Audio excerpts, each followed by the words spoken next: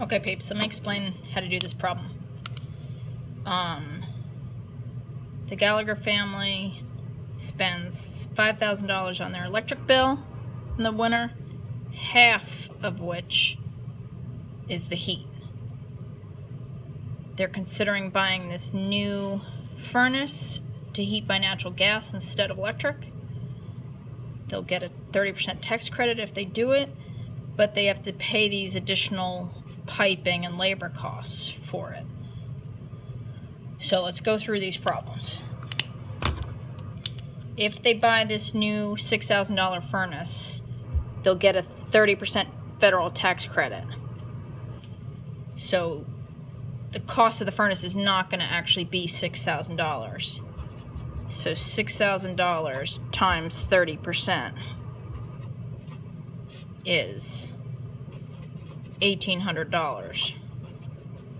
So they're going to save $1,800 on their taxes. So the actual cost, we have to subtract out those savings. So the actual cost of the furnace is going to only be $4,200. But they have to pay these other costs. The pipes alone, they have to pay $10 a foot for 60 feet of piping. So $10 per foot for 60 feet. Just for the piping, they have to pay $600.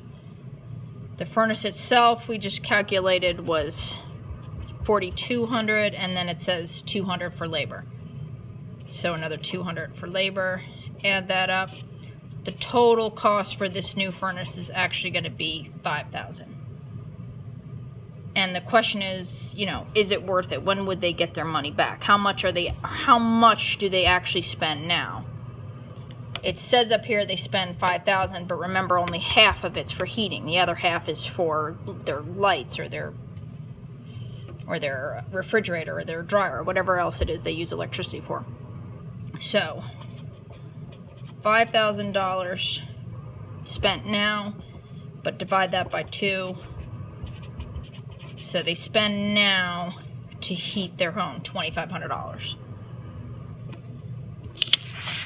So then it says, the natural gas company assures the family that their heating bill will be cut in half. So if their heating bill is going to be cut in half, that's their bill. So if I take this $2,500, divide that by 2, they actually are only paying $1,250. Or they would only be paying $1,250 if their bill got cut in half. So that would be their new bill, which means the other half would be a savings, right? So that's how you have to look at it. They would save this much every year if they bought this new system. So if they're going to save that much every year, how long is it going to take them to get their $5,000 investment back? So their $5,000 investment, saving $1,250 per year, that comes out to 4 years. So they'll get their money back in 4 years. They should definitely do it. Furnace will last 20 years. They won't do it though if they don't have this $5,000 in the first place.